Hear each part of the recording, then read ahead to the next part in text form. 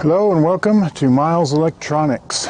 I'm Carl, and today we're going to be looking at the SigmaProbe.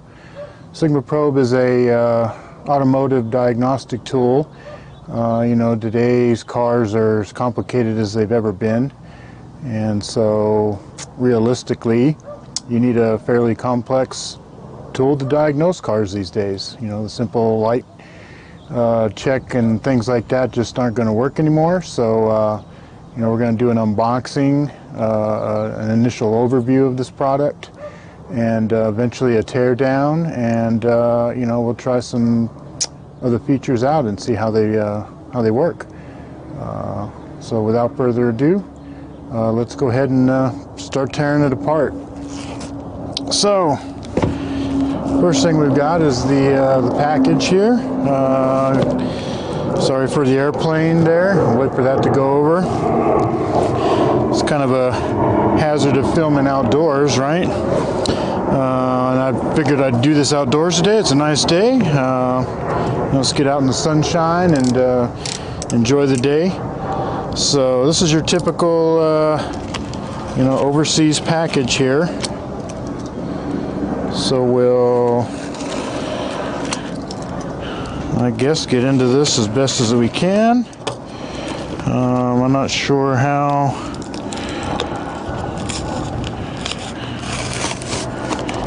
Okay, I guess that'll work. Get this thing out of here.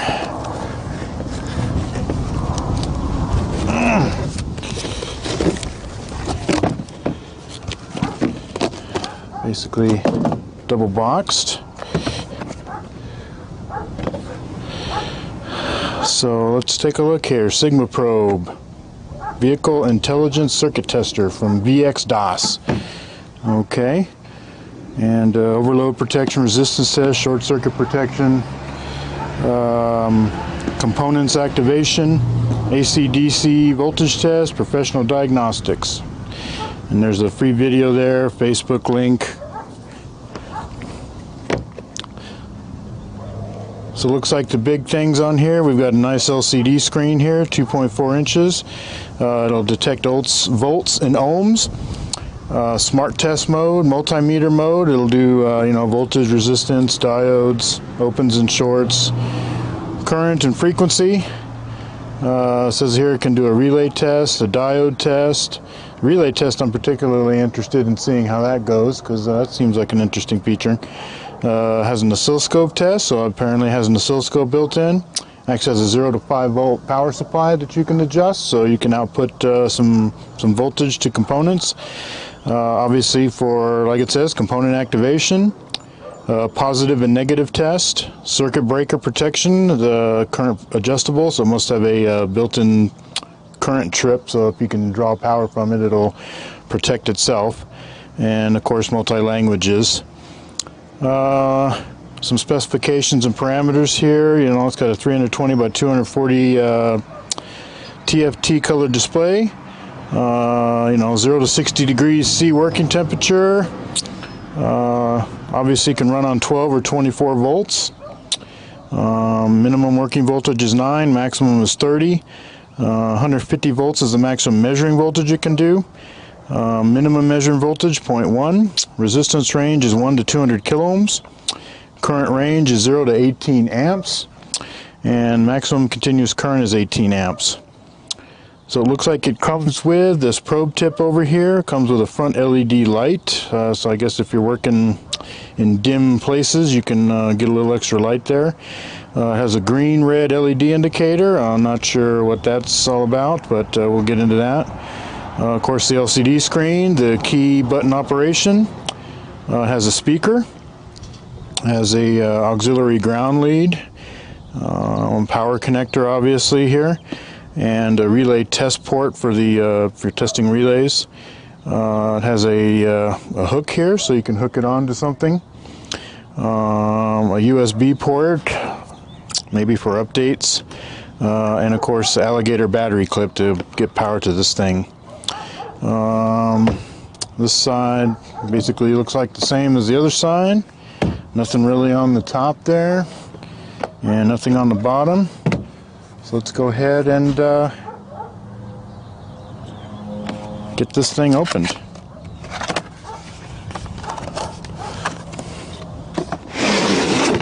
Yeah. So it comes in a nice, blow molded case, it looks like here. Typical of, automotive test instruments. A lot of them come in these blow molded cases. Open this thing up. Okay, it's got a nice foam padding here on the top with some cutouts, I guess, if you wanted to put them in there. Got some leads there, obviously the test meter itself. And wow, look at this manual. This is quite the manual here. Not typically, what I would expect from something like this, but then again, I wasn't really sure what I was expecting, but this is a, pretty interesting manual. Looks fairly comprehensive, I guess, but it's still pretty brief. But I guess it kind of goes over each of the features and, how you can start to use them. We may go over that in a more in-depth review of this product. This is kind of more of just a, unboxing and an overview here. So, yeah, this is a good manual. I like it. Nice. Okay, let's look at the tool itself.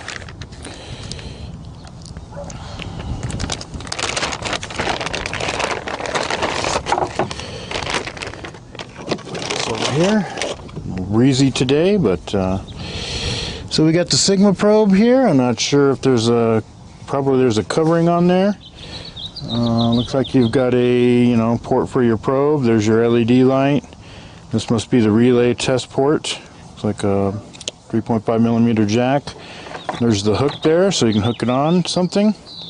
It is a rubbery kind of hook, so it does have some give, and some rubberish buttons there. Seem pretty responsive. Looks like it's got an opening here. Probably has like it says, it has a speaker in there.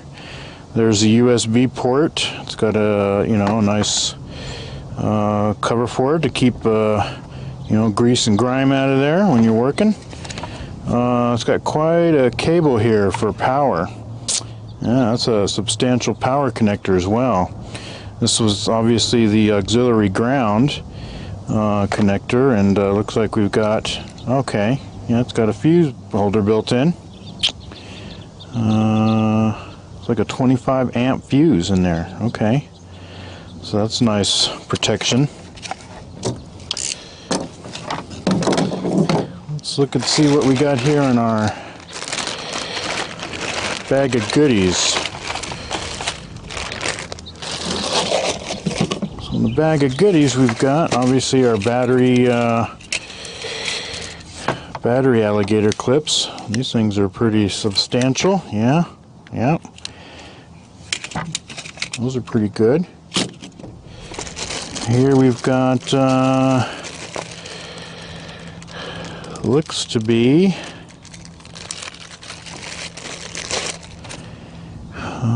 like an auxiliary port, or to get you a little further away from what you're trying to test.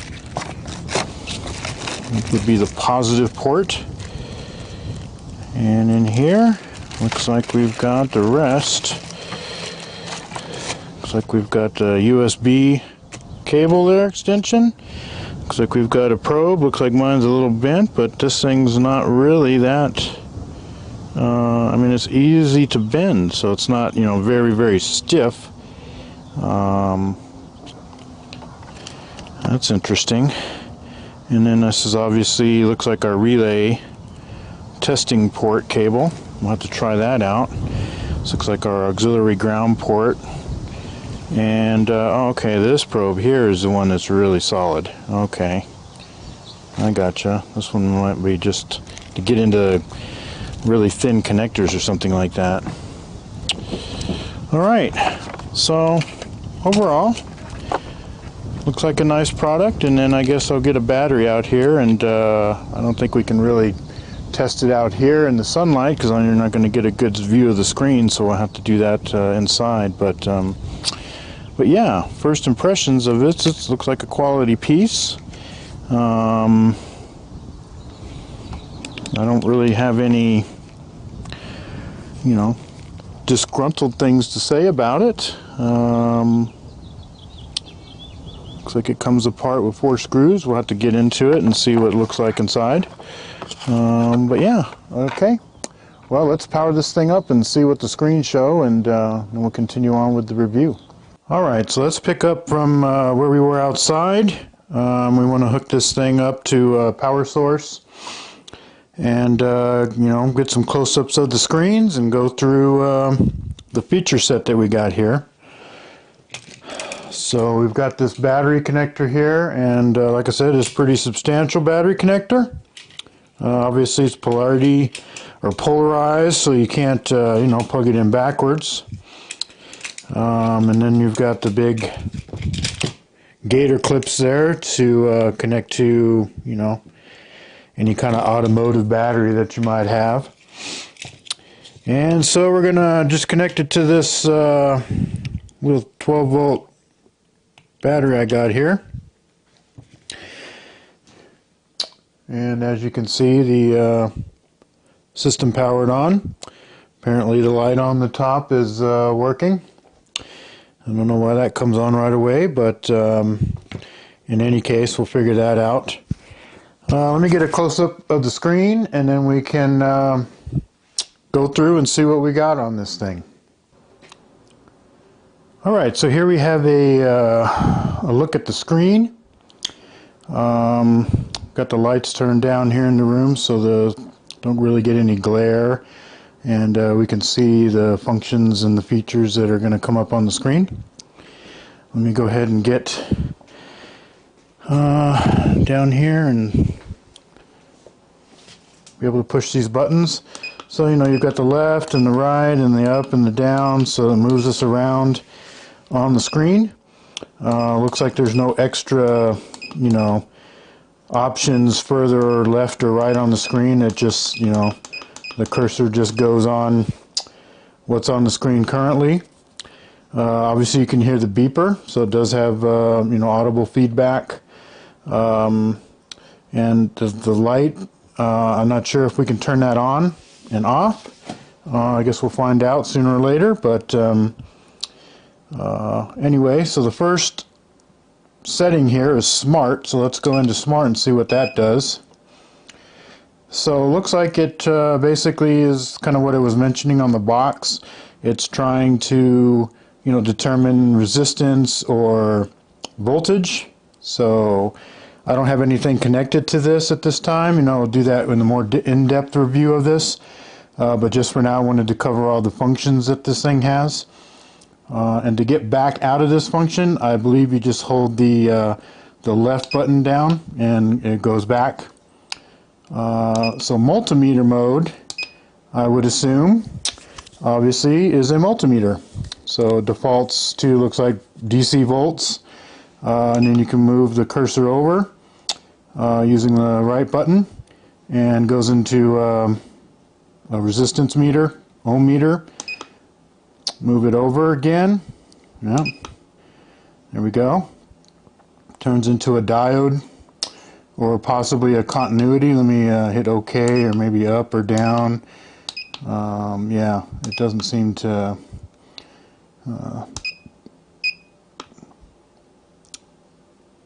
to be able to pick whether it's ohms or, I mean, continuity or diode check. Maybe it just, you know, if it gets a short, it'll be a continuity check. We can check that out in, you know, the in-depth review. We've got obviously amps. I'm sure that's DC amps. Don't really have AC amps very much in a vehicle. And a frequency meter, so we can see what kind of frequency and duty cycle our signals coming in at, and that's very helpful for you know, pulse width modulated signals going to things in the vehicle, actuators and things like that. So that's a handy feature to have. So that's the meter, and I think you have to hold the button down, yeah, and it goes back to the main menu. And an interesting one here is the oscilloscope. I'm not sure on the specifications of this, but as we can see here, you know, it's running. It says there's a 133 hertz signal. I don't really see that on the screen. If I push down, looks like it makes the divisions increase. Right, so 12 volts per division, 16 volts per division. And if I go hit the up button, then it goes down, which is kind of backward from what you would think. But now you can see the line down on the bottom there. And now I'm at 1 volt per division. Now left and right obviously changes the time per division. So now it says 2 milliseconds, 1 millisecond, 0.5 milliseconds, 0.2, 0.1 milliseconds, 0.06 milliseconds, and that looks like that's the bottom of the range. And the top of the range looks like we go up to 500 milliseconds per division, right? And so 1 volt is the lowest voltage per division, and the highest voltage per division looks like we go up to 49 volts per division. Okay, and then has a Vmin max, a Vmin over here, so I guess it keeps track of the, you know, the voltage max and the voltage min. And I'm not really sure of what other features. If I hit OK, it obviously seems to stop capturing. Hit OK again, it continues to capture, so you can kind of maybe, you know, stop a signal that you have on the screen and probably zoom in on it, I imagine. While it's frozen. I don't think it has a one-shot feature so that you can't like trigger on something and capture a waveform, but that's a possibility. Maybe we'll have to see if we can do something like that with an in-depth review. But other than that, that's really interesting that it has an O-scope, so you know, that's a nice feature to have in a tool like this. And then we go to the relay check. And again, in the in-depth review, we'll do this, you know, actually hook a couple relays up and see what we can get on this. As you can see, it can check, you know, normally open, normally closed relay, or one that's just normally open. And it shows VCC up there. And I don't know if I hit the right button, nothing happens. Down button, nothing happens. Up button. Sounds like it turns it on when I hit up. So it's trying to check it, obviously, and since it's not connected, that makes sense. It's just not going to, you know, be able to do anything with it because there's nothing to check. But we'll do that in the in-depth review. Active. Not really sure what this is. We've got a volts DC, an amp, and a VCC reading, and looks like this must obviously also use the you know, the relay harness that it comes with. It says up tip is power, and down tip is ground. And I hope this feature is being upgraded. Not sure what that is. There's a constant current value of 18 amps. If I hit up, notice the volt DC meter there. So if I hit up and hold it down, it says 12.5 volts. Maybe it's sending out at 2 amps, right? And it's a momentary signal, it looks like, because then you can go move over to latch. And looks like it latches it. Notice this LED comes on. The red LED is like a plus. Green LED is like a minus. So, and then pulse.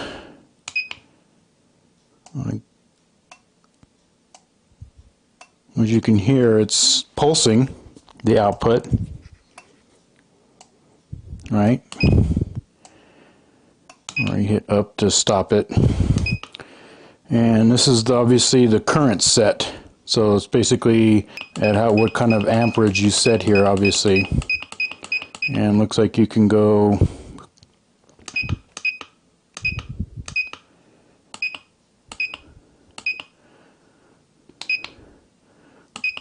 the way down to 1 amp up to, I believe, like it said on the box, 18 amp trip. Right, constant current value. And then momentary must just, yeah, turn it on, turn it off. Latches it on. Turns it off. Again, pulse, pulses it. I'm not, doesn't look like you can adjust the pulse rate. It's just pulsing it, like seems to be about a second a pulse. And then of course the current set. Okay, that's an interesting feature there with active. So I guess that's probably maybe something for activate, right? Activate a solenoid, activate a injector, activate a light bulb, something like that. Here it looks like the 0 to 5 volts, so this is probably like a output. So yeah, it says voltage setting, the output voltage, so power output test, so it's putting out 2.5 volts, and it's showing that it's reading back that voltage, and as I'm pushing up, the voltage goes up, and of course 5 volts is as high as it goes. And if I hold, well, holding it doesn't really do anything.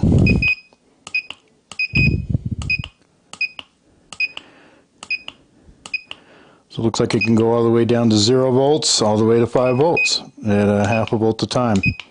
So that's your, variable voltage supply, right? If I hit right button, nothing happens there. Hit OK, nothing happens there. So that looks like your, your power supply, 0 to 5 volts that you can output to something. Here's injector. So I imagine this is an injector test. So mode 1, mode 2, mode 3, mode 4, don't have any idea what those are. I have to read the manual to kind of get into that. But it says mode 1, OK, produce once, 250 millisecond high pulse probably, and it probably just does that one time, and you saw the little green light come on. All right. Mode 2 is a continued 4 second, 4 millisecond high with a 20 millisecond low. So it looks like it does it for 4 seconds. So if I do this, you'll see the green light come on. And I guess that's that. Mode 3 is for 4 seconds, but 4 milliseconds high with 10 milliseconds low. Interesting. Mode 4 is continuous, right? So it doesn't stop. It just keeps pulsing a 7 millisecond high, 20 millisecond low signal. And looks like the green LED's on when this is active. So that way you can hook a, you can check fuel injectors for leakage or spray patterns or, things like that. Or any other kind of solenoid, I imagine, that you wanted to test. Obviously, this is probably more for a fuel injector, but I'm sure there may be some other applications for this. Next up, we have PN. It says positive electrode, negative electrode. I hit the up button, nothing happens there. Hit up, down. So maybe this is like a voltage input test. I'm not sure what's going on here with that. Not really getting anything to happen here, so it may just be a, you want to touch it to a signal and see if it's maybe a positive signal or a negative signal. And then we have a setup here. Okay, so setup, we've got sound, so you can turn the sound, the beep on and off, I imagine. Obviously language, so there's quite a few languages here that the product can use. Looks like there's 14 languages. Nice. Okay. There's a firmware upgrade. Obviously, probably uses a USB port for that showed earlier. And yeah, looks like it's goes into some kind of, probably a Linux bootloader there, and it's waiting for the upgrade. And I don't know that I can get out of this. Doesn't look like I can. I'll have to just disconnect the battery. We'll reconnect the battery on this. Let it boot back up. Okay. Let's go back down to setup. And display style dark or probably light. So let's go back. Yeah, exactly. So if you want a white background with dark text, you can select that. Or, like me, I do like the dark. So I do like the black background with the white text. More contrast for me. And then about, which is probably just going to be, what version of SigmaProbe this is, the hardware version, what build it is, and what the serial number is. So, nice. Well, that kind of covers, you know, all the features of the unit. Like I said, I want to do a more in-depth review and go into each of these functions individually and try them out, but you know, this initial video is more just an overview, you know, an open the box, see what's inside, what comes with the unit, and then go through all the, you know, the screens and everything like that to you know, see what functionality that we have. So yeah, so I guess, you know, it seems pretty full-featured. Certainly more so than really any other tool that I've kind of used for the automotive, you know, diagnostics. I mean, most of the time you might actually have an oscilloscope, you know, an automotive oscilloscope, or you know, obviously a digital multimeter. And this does seem to combine, you know, both of those functions. I'm not sure how well they, you know, work. We'll have to kind of find that out in the real review, the in-depth review. But, you know, from what I can see here, a high level, you know, it covers the bases, plus it adds in, you know, the relay check, you know, the you can activate things, which is nice, so you don't have to, you know, come up with some other equipment to activate solenoids or turn light bulbs on and off, things like that. You actually have a 0 to 5 volt output, which you could probably feed into the ECM, so to speak, to substitute for a sensor voltage, right? So you can see if, you know, the ECM is reading back what you would expect for that voltage level, and maybe, you know, troubleshoot something like that. P&N, not sure what that is. We'll have to, you know, kind of look at that more in depth. And of course the injector test, which is, you know, an interesting feature for this to have, so you don't have to go and get a separate, you know, injector testing piece of equipment to, you know, see if injectors are leaking or, you know, the spray pattern is horrible on it. That way you don't have to, you know, take it off the vehicle, so to speak, and maybe go to the bench and do it. Or you can take this to the bench and you know, pre-check solenoids or check used ones and see and make sure that they're functional. So, I mean, overall, my first impressions of the tool are very good. You know, it looks well built. I don't think, you know, it really has any major flaws. It looks like the light on the top is always on. Doesn't really look like you can turn that off. It just stays on while you're working on it. I think it goes off after a certain time limit there, but other than that, yeah, I'm really so far pretty impressed with this little device here. We'll have to put it through its paces, obviously, in the in-depth review. But overall, you know, like I said, with the in-depth review that will come up and go into the more details on all of the features, I really think this is a worthwhile product if you're in this kind of troubleshooting. I don't really do this kind of thing anymore. So for me, it's not so much, you know, something that I would be using very frequently. But, you know, if you're working on cars all the time, and with all the electronics in cars these days, you know, you could use the O-scope, you could, you know, the injector test is helpful. Of course, the meter is always helpful. And then, you know, you can test relays and, you know, things like that with this. So I mean, you know, my overall opinion of it is it's a good quality tool. It comes in a nice, you know, a nice blow molded case, just like any, you know, high-end or, you know, decent piece of automotive diagnostics equipment usually comes in those things. And that's just, you know, not really a big deal, but it's just nice to be able to store this thing somewhere in its own dedicated case that you can put in your toolbox. You know, other than that, like I said, the cable, I didn't really show the cable on this. You know, this cable here that comes out of the circuit board, you know, this is a long cable. You know, I think this is like, you know, 12 feet or 15 feet long.